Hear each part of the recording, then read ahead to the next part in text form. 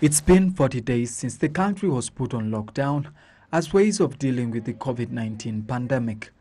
One of those affected by this is Monumental Wood and Metal Manufacturing Company. They say within this period they have incurred a loss worth 60 to 100 million Rwandan francs, while 62 employees stayed home. The head of this company, Vayingana Jean-Louis, explains his joy at the ease of the lockdown.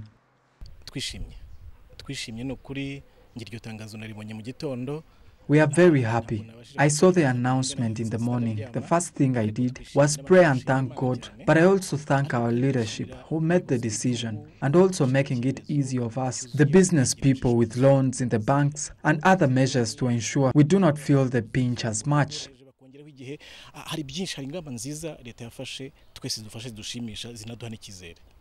On the other hand, Rutazigwa Eric tours Hotel Galaxy. This hotel shut its doors 40 days ago and incurred a loss of about 100 million, and 75 staff stayed home. He applauds the measure but says they have a long way to go from the economic pinch of the pandemic.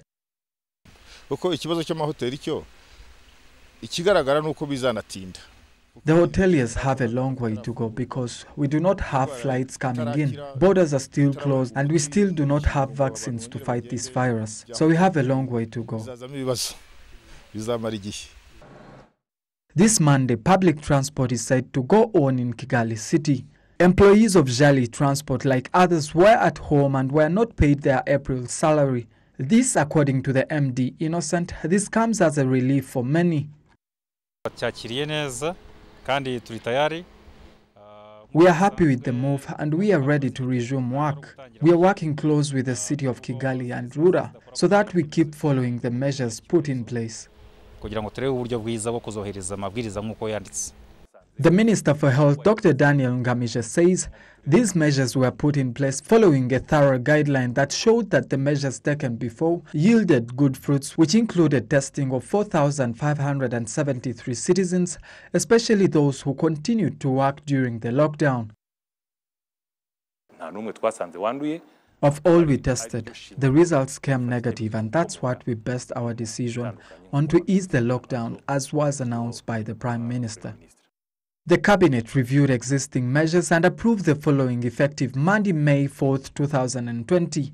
Mass screening and testing for COVID-19 will continue nationwide. Masks must be worn in public at all times. All resumed services must adhere to health guidelines from the Ministry of Health, that is to say hand hygiene, mask wearing and social distancing. Electronic payments and online banking services should be used whenever possible. Movements are prohibited from 8 p.m. to 5 a.m. except with permission. Services to resume. Public and private businesses will resume with essential staff while other employees continue working from home. Markets will open for essential vendors not exceeding 50% of registered traders. Manufacturing and construction sectors will open with essential workers.